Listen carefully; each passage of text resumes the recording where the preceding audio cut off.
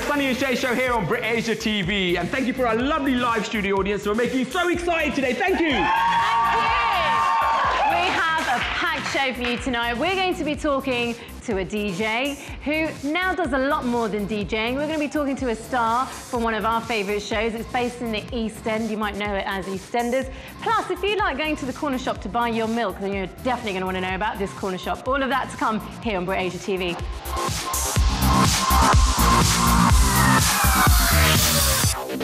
Welcome to the Sunny and Shay Show. Now, as we said earlier on, we have got a brilliant lineup for our lovely sofa, and we're so honoured. Our next guest who's going to be coming on our sofa, he's already been on many talk shows, and we're so privileged that he's got time to come and spend time with us. Now, for many women here in the UK, they love him, and for all the men, they want to be him. We're of course talking about Nitin Ganatra from EastEnders! Welcome, welcome. Giving you a wave. Right. How are you, sir? I'm good. Who wants to be me? Yeah, wrong answer, because everybody are so excited to see you right now. Because you are by far the non-Asian Asian on TV. I've never been called the non-Asian Asian ever. Because no one in my sees life. you, no one ever sees you as an Asian on TV. Everyone just sees you as someone, the actor from EastEnders, and you know, you're not in that box. Not anymore, no. Yeah. I think when we first started, we were the Asian family. Yes. And now the general public really have taken these characters to their heart. So we're now the family from EastEnders as well. There's been something that, Nitin, I've been wanting to ask you for years, because Sunny's mum, dad, Tindy and I, we watch EastEnders every single week. But how in advance do you record? Is it a week in advance, like a couple of weeks in advance? Because we just don't know what's going to happen next. And I'm often thinking, Nitin's so busy, when does he get to film everything? Well, we film roughly 6 weeks to 2 months in advance. Okay. Like, we've done all the Christmas episodes now. Wow. So you know that's who done. dies. Yeah. But then sometimes, you know, you could have some kind of world event going on, and then they will go in and film on that day. For example, when Michael Jackson died, they went and filmed that day, and it went out that day. So they edited a scene and put it in. But usually we're quite well in advance. And now, how is it working on a weekly soap? Because do you have time to do other acting gigs, or is that just off the cards? It depends. It really depends how busy you are. Right. I mean, you know, it would be nice to go off and play other characters, but you don't often get that much time, because a show like EastEnders is a full-time. It's like a full-time factory. Yeah. It doesn't stop. The only time it stops is for 2 weeks at Christmas. That's it. Let's talk about the ladies, okay? Because they love you, Nitin. They love you. And we've seen the following on Twitter. There are women across the country who love Masood, aka Nitin. Yeah, there's a lot of flirty Twitter girls out there. There are. Yeah. But what and do I you like think the fact that you retweet them. Oh, yeah. I'm hot. Look what they said. Look what they said about me. I'm hot. Yeah. Honestly, how does that make you feel? Because it must be nice to know that, you know, you've got a legion of fans, but you are seen as a little bit of a sex symbol. Did you hear that? I am a sex symbol. I didn't hear anyone disagree. Am I a sex symbol? Yeah! Thank you, sir. You never take Twitter too seriously. Right. You know, it's fun. Twitter is fun. I've only been on Twitter for a year. Right. Just over a year, and but it's fun. It's not to be taken seriously. I don't take any of that. Twitter aside, though, I know you get stopped in the street. Women love to take pictures with you. You've got fan pages. Let's not downplay this now, Nitin. Listen, I'm a hot favourite with everyone's aunties. That's about it. You know, never their daughters, just their aunties. So I get that a lot. I get that a lot. My mum loves you.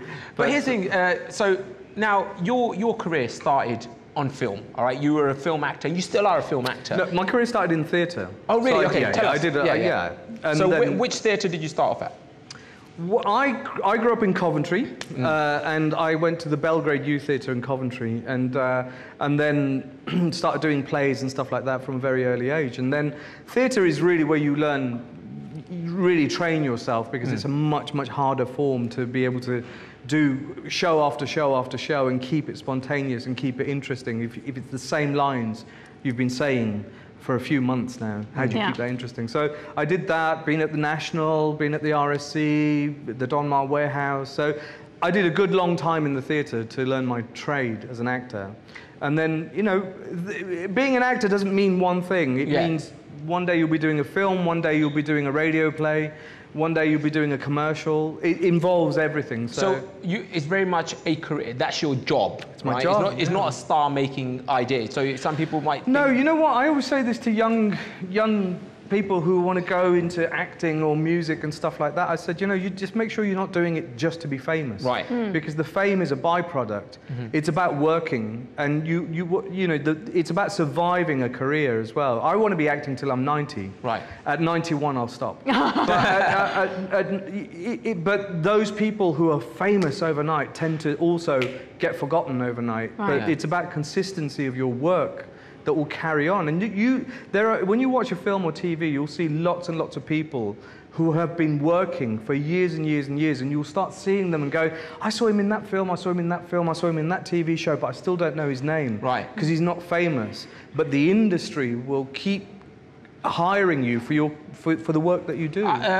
Like Mr. Singh in EastEnders, he's always walking around. He's got his own Facebook page and no one knows his name. And do you know him?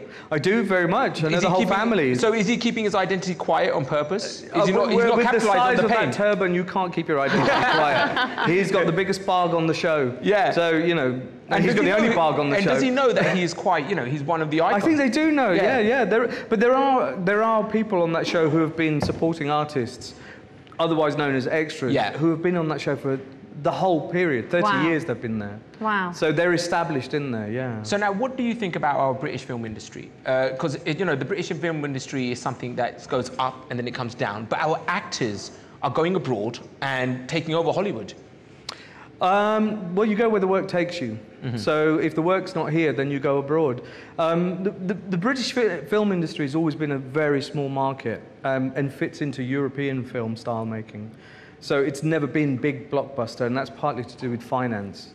America's got a lot of money to spend on its TV shows and films, and now it's all changing because the investment has crossed over. You've got America, Spielberg and George Lucas all investing in India. A lot of the animators are all in India. All the computer CGI special effects are coming from India. Yeah. So it's all getting mixed up now. And you know what? It's something to be proud of. If you've got Chiwetel and you've got Idris Elba going over there, you know, growing up in Tooting and Hackney and going over there and taking America by storm, you can only be proud. So true. Now, you are currently playing quite a dream role, I have to say, because for a lot of EastEnders fans, they have followed you as in the family, right? But is there a role that you've always wanted to play that you've not got the opportunity to play? Winston Churchill. You want to play Winston Churchill? Winston Churchill? No, I want to play the white guy. Why would I want to play the Asian guy? Yeah. I'm Asian. I want to play white guy. Right. So why Winston? Why Winston? Because, you know, like we had Ben Kingsley, he did it. I don't know. There are so many interesting roles to play. And you know what? If the role is good, I'm up for it. So in terms of historical characters, it's not often Asians get to play anything other than Asian. Right. Yeah. So, or a terrorist, which means you could be anyone. But there are so many characters. You know, but the thing is, I'd love to go back into comedy again. Brilliant. Do a bit of comedy. Because you're a funny guy. So, talking of which, we've got a little game we want to play with you. Right, because we have to test you now. How long have you been on EastEnders? Oh, no. How long? I'm really bad at these sort of things, you know.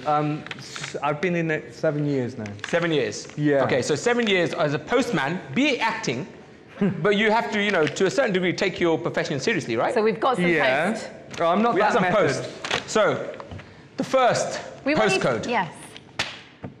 ST16. There is no such place. ST16.